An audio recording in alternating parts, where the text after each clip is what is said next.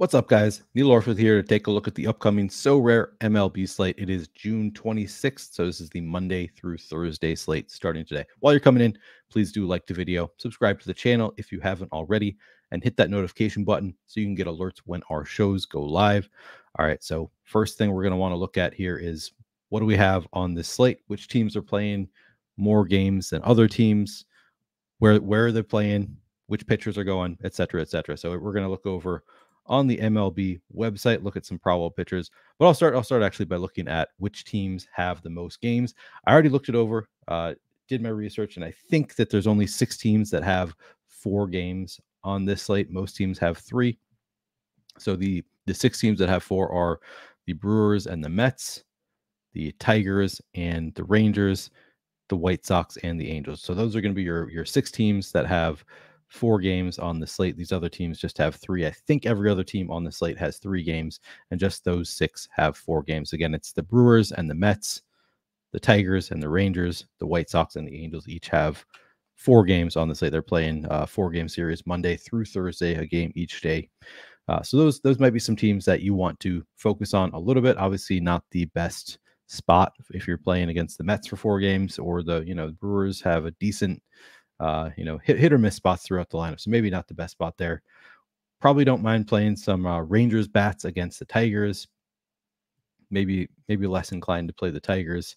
And then of course, Angels in Anaheim. I think it's going to look good for the Angels there. Maybe play the White Sox too. I think Shohei Ohtani probably pitching at some point in this series, but 4 games certainly helpful for all of those teams as far as bats go. But let's take a look at some pitchers. So right away, I mean, Justin Verlander against the Brewers looks okay. He might not be what he once was, but yeah, probably not going there unless you already have the card. Might be a card that if I have it, I'd consider playing it, but probably not that interested in it. Obviously, over here, Spencer Strider. Anytime you can play Spencer Strider, you probably should play Spencer Strider. He just gets so many strikeouts. Not the best matchup in the world with the Twins, but with Spencer Strider, you don't really care as much. It's also not the worst matchup. So definitely playing Spencer Strider if you have that card. If you don't have the card, if you can get it, I would recommend it always. Sonny Gray against the Braves.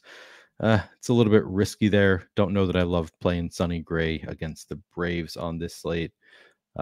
Haney against the Tigers, I might consider here. Yeah, Luis Castillo against the Nationals obviously looks great. Great matchup for Luis Castillo. He has been great this year. Sign me up for some Luis Castillo against the Nationals for sure. I'd say those are the top pitchers there. Probably Spencer Strider, Luis Castillo, obviously the top of the board there. But if you have an Andrew Haney, you might play it.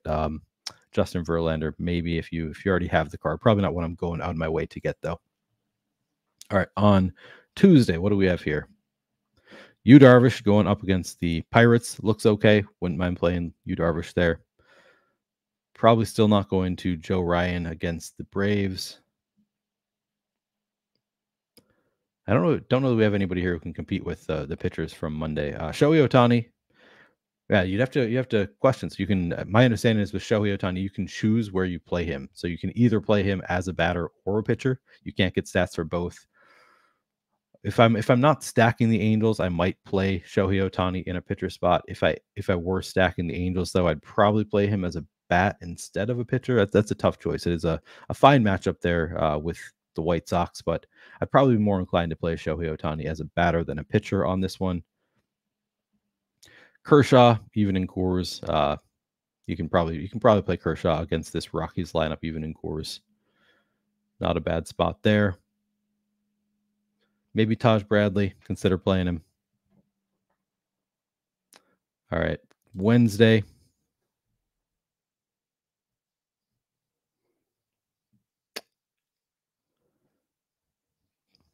Could play Logan Gilbert against the Nationals. I don't think that's the worst spot in the world.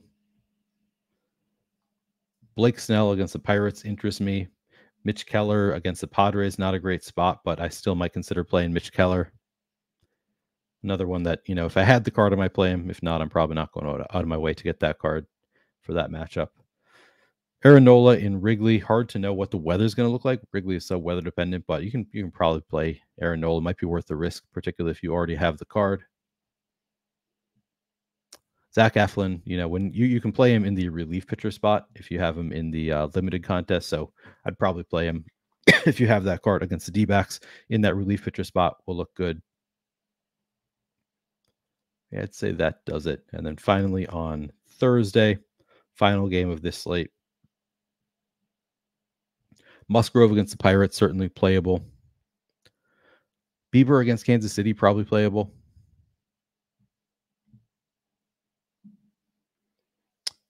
Scherzer against the Brewers, I would certainly play.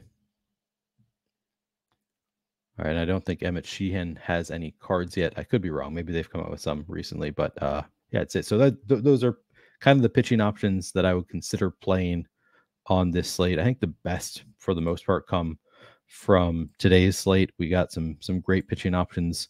Probably my favorite on the board would be Spencer Strider, Luis Castillo up there as well. Yeah, interesting. We have some good pitching options on just a 6-game slate today. But yeah, those would be the top two for me. I think Spencer Strider and Luis Castillo. There were a few others throughout the days that look pretty great too, but a couple there that I'd love. All right. Bats, as I mentioned, we've got just 6 teams that are playing 4 games. I already mentioned, definitely like the Angels on this slate in Anaheim. Looks like a good spot for the Angels. That's a stack that I would consider playing. I think you can consider playing the Mets as well, even though they haven't been so great this year.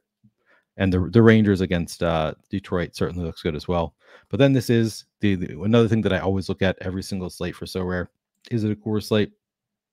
We don't get 4 games in Coors, but we've got the Dodgers in Coors for 3 games. If you've got Dodgers bats, I'm certainly playing those, probably over even the teams that have 4 games. Just such a good spot for the Dodgers in Coors against this bad pitching staff in Denver. You really can't do much better than Dodgers in Coors. So that's probably the first place I would go if you're trying to build like the optimal lineup.